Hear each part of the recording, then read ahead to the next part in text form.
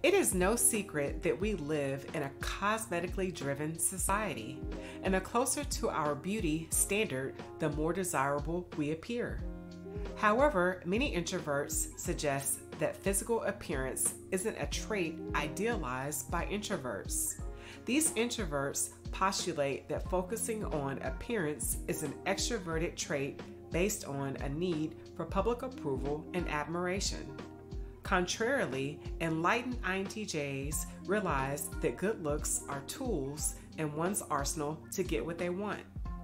And in a winner-take-all society, every advantage you can leverage allows you to have a more abundant quality of life.